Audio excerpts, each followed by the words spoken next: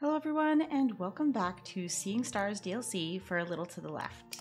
Today we're going to do puzzle 18, which is the ink jars one. And this one has two different puzzles, and the first thing you need to know about this puzzle is at first glance, when you first touch these, you think that they can only spin. It took me a lot longer than I want to admit to know that you can actually pick them up by their tops and move them around. This is very important.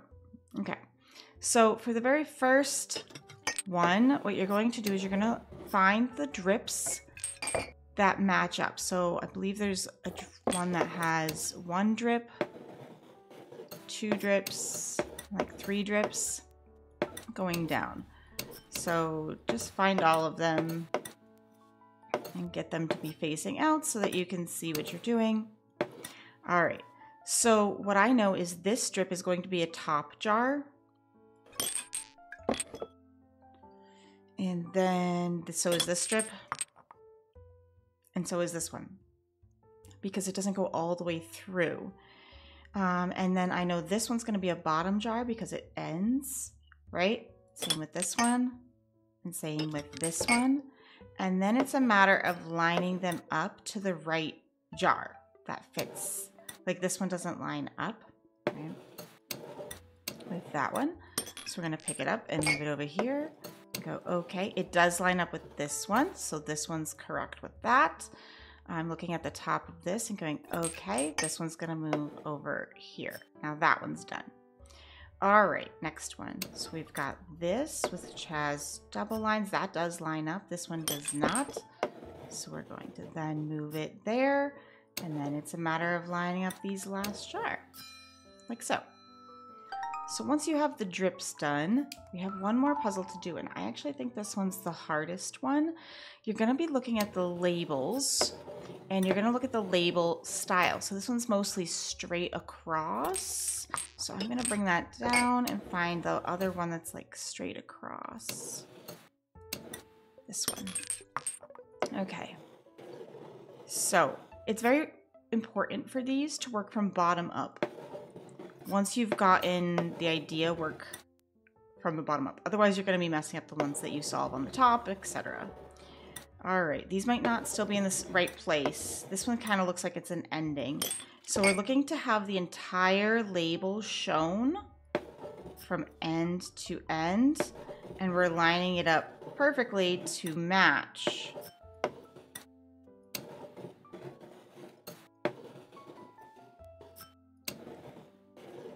This one might not be the correct one, or it might go over here. Let's see. Aha, it does. Okay.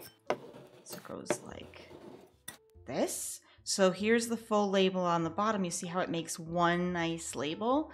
That's what you're trying to do with all three of them. This took me such a long time to figure out, I tell you. Trying to find the ones that are similar in style. That one's not quite right. I started with the straight ones because those were easiest to spot for me. I don't know what ones are easiest for you guys, but start with the ones that make the most sense to you. I don't think this jar is in the right spot at all. That does not feel like an end. It feels like a middle piece or an end piece, like over here. This feels like it might be an end. Okay, let's see if we can work with that somewhere. Oh, this one lines up. Okay, we've got something lining up. This is good. Okay, I think this one goes with it maybe. So it's a matter of finding the right spots.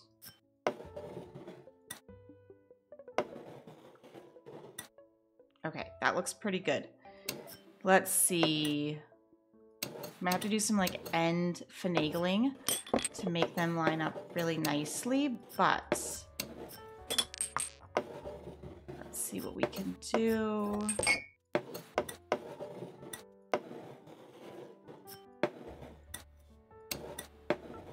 That lines up. That lines up okay. All right. This one doesn't feel like it fits. frustrating. Okay, perhaps it goes in the center. No, that doesn't feel right.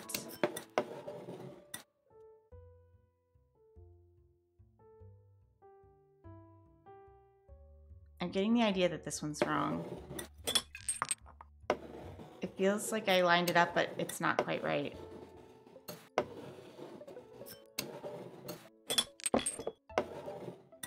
Okay.